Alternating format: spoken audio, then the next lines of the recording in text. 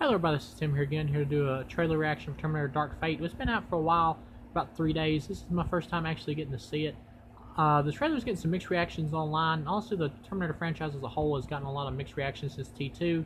They want this, for people who don't know, they want this to be the direct sequel to Terminator 1 and 2, to go from pretty much 1 to 2 to straight into this. They're ignoring Terminator 3, 4, and the other reboot Genesis. Terminator 3, critics liked it, but as a sequel to the first two, it's only passable. But if you take it for what it is, a movie that's not trying to duplicate James Cameron's style, it's a good blockbuster flick.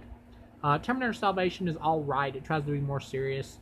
Terminator Genesis I thought was a great, fun, just action Arnold flick.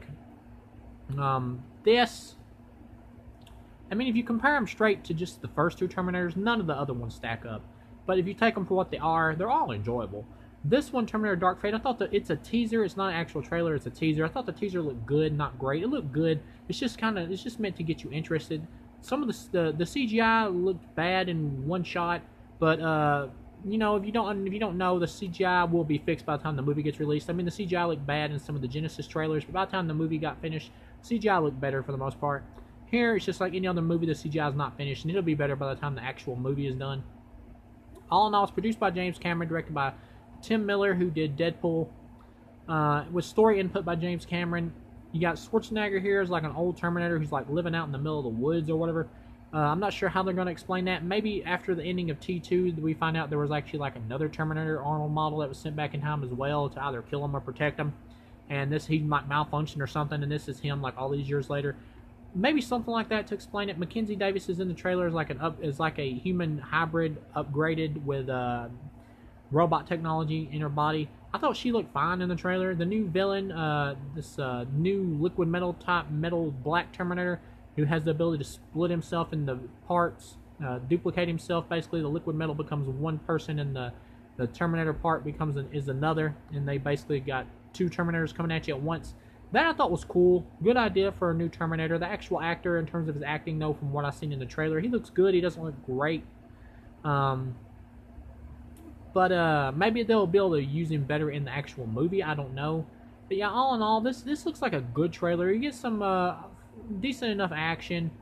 The scene where his liquid comes off of him and goes through the window, the windshield of the vehicle, and is on the hood, where he throws like this rod at Mackenzie Davis. That CGI does look bad right there in that shot, but it'll be tweaked and fixed by the time the actual movie comes out. The acting looks fine.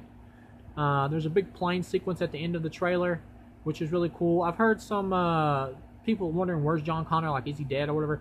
No, James Cameron wouldn't kill off a beloved character like John Connor from his second film like that. That's why he hates Alien 3 for what it did to his beloved characters he created in Aliens. More than likely, they're just letting John set this one out because we've already had 3, 4, and 5 with John, so we've been in John overkill for a while, and James Cameron has always seen Sarah as the main character of these movies, so he'll probably just let him set this one out so he can focus the whole movie on Sarah. But yeah, John probably just like left some years after Terminator 2 because his mother was still worried about the apocalyptic future, and he got over it and went off and got married and had kids. He might pop up at the end of it in like a cameo or something to set him up for the sequel to this if it does well.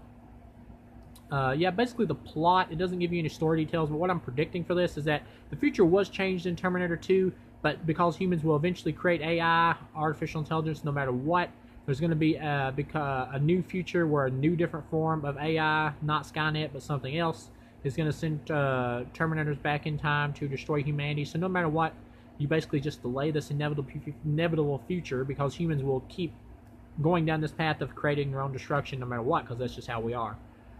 So you're just basically delaying it no matter what. So yeah, all in all, the teaser looked good. It didn't look great. It didn't wow me. I'm a Terminator fan. I enjoyed the sequels past T2 for what they are. All in all, it looked good. I need to see another trailer, though, for me to be really convinced. I'm going to be judging this movie when it comes out a little bit more harshly, more serious than the other ones, because unlike the other ones, which I accepted for just what they are, this one is trying to be the true sequel to Terminator 1 and 2. So this movie has a lot to live up to. So thank you guys for watching, and I'll see you again.